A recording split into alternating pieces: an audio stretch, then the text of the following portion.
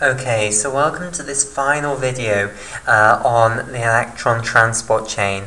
In this video, what we want to talk about is the ATP synthase. So we've seen now how complex 1, complex 2, and complex 2, complex 3, and complex 4 are involved in the electron transport chain, and how they are involved in the moving of protons from the matrix of the mitochondria into the intermembrane space. This then builds up a significant proton concentration gradient across the inner membrane of the mitochondria, where you have a much higher proton concentration in the intermembrane space than you do within the matrix. Let's just draw a little picture of this. So if we've got our mitochondrion here, okay, here's the outer membrane, here's the inner membrane, with the invaginations inwards known as the cristae.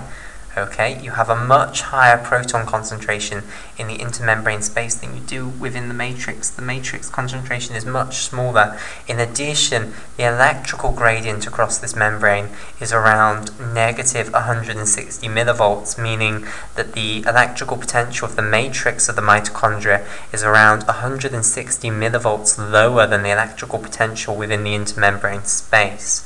Okay, so there is a significant force pulling the protons back into the matrix, okay, and this is called the proton motive force.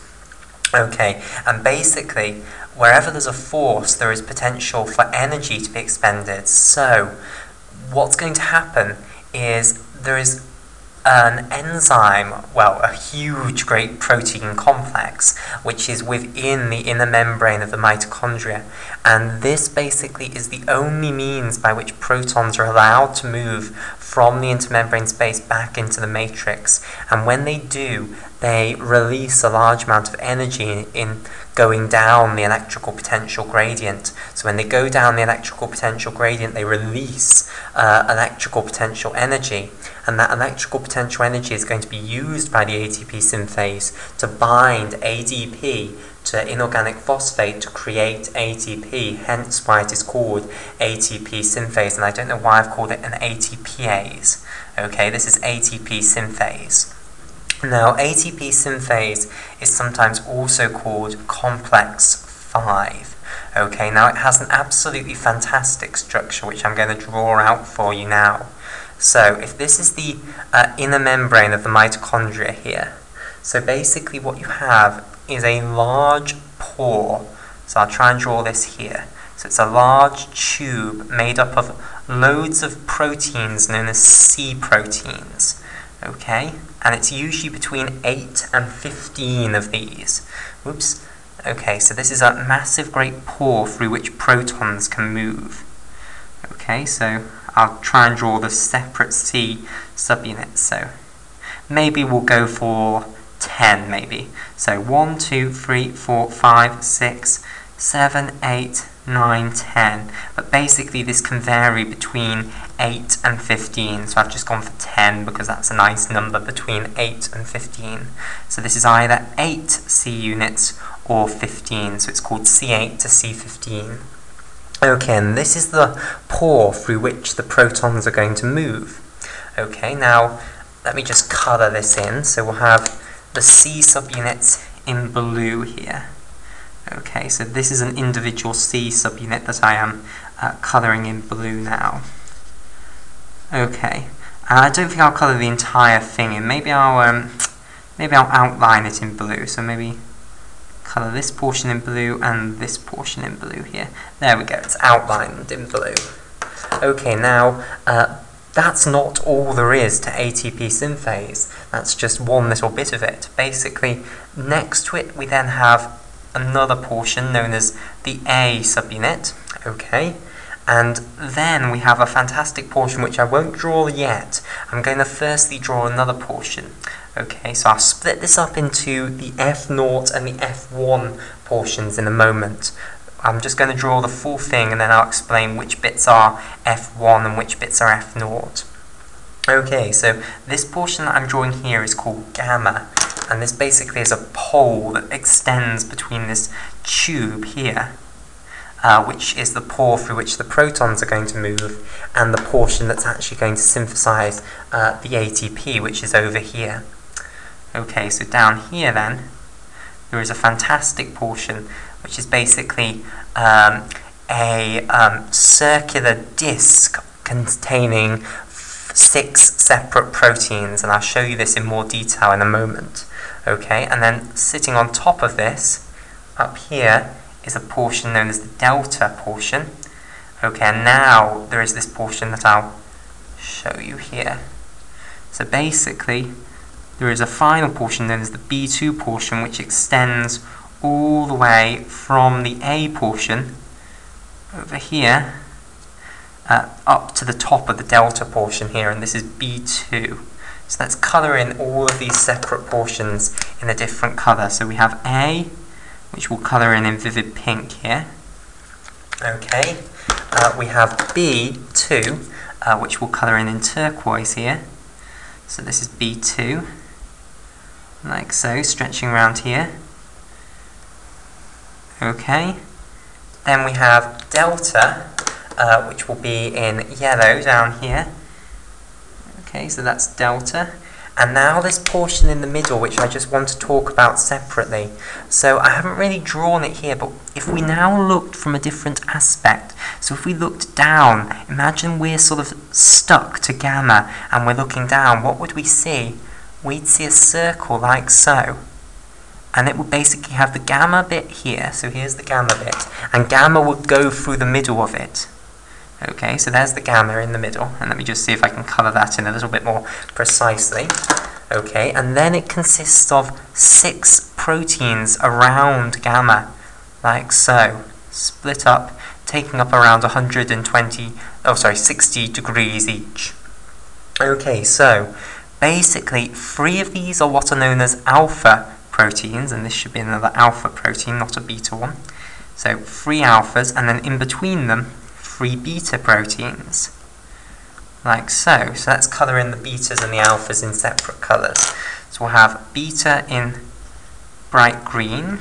Okay, so we have 3 beta subunits, 1, 2, 3.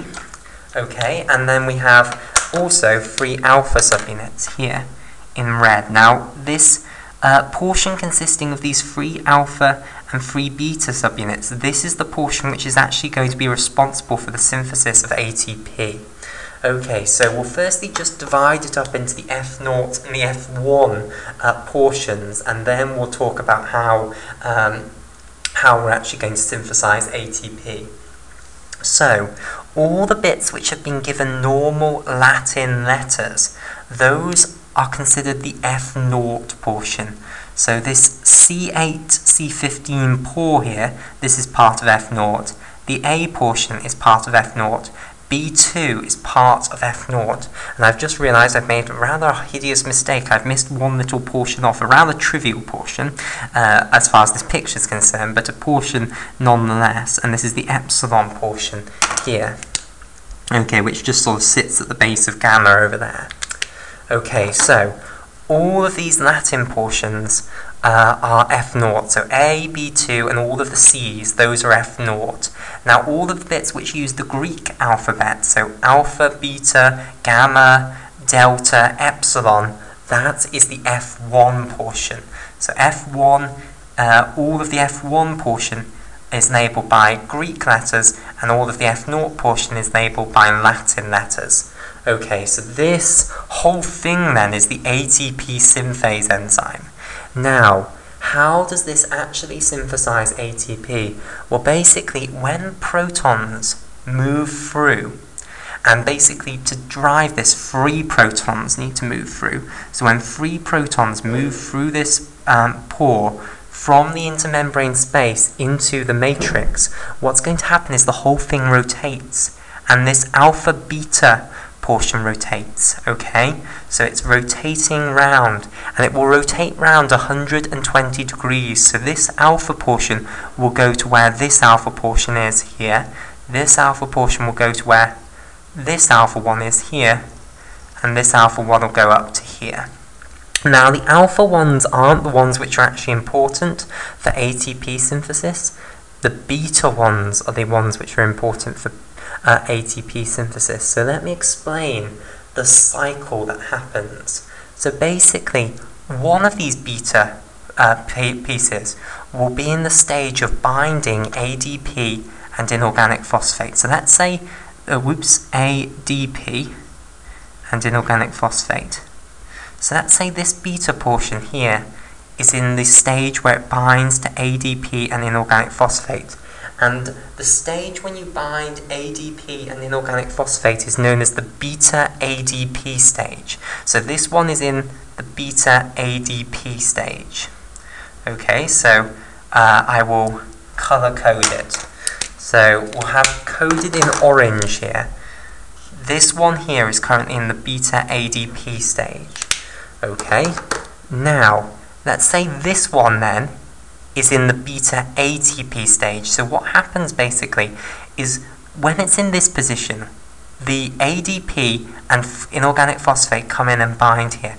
Then when the whole thing rotates around, this beta subunit here ends up where this one is positioned here. And when it's in that position, what happens is the ADP and the phosphate are rammed together to make an ATP molecule. So this beta subunit will have ATP bound to it, and it's then said to be in the beta ATP state. So when you have ATP bound, you're in the beta ATP state. Then what will happen is another 3 protons will come through, and this will go round into this one here now, so it will move around again another 120 degrees, and here what will happen is the ATP will fall out, and this is called the beta empty state. Okay, so then what will happen is it will go round again, it will go into this state here, and it will get ADP and inorganic phosphate bound to it, and then it will move around again. But of course the reality is this is occurring continuously, so it's not just as though one is having this occur to it, it's happening to all of them at the same time. So all of them will be in one of these states. So basically, if we say this one currently has ADP and inorganic phosphate bound to it, this one currently has ATP bound to it, and this one's currently empty, then when 3 protons move along, it will spin around. The ATP will then fall out because this one's moved into this slot here, so the ATP that was bound to it falls out. The empty one moves into this slot here and therefore gets ADP and inorganic phosphate binding to it, and the one that was originally in this slot here, where ADP and inorganic phosphate had bound to it, will then move around again into the beta ATP slot, and the ADP and the inorganic phosphate will be bound together to create ATP. And that process goes round and round and round and round, and thereby binds ADP and inorganic phosphate to create ATP. Okay, and every round of that requires 3 protons. So to rotate it round 120 degrees, that requires 3 protons.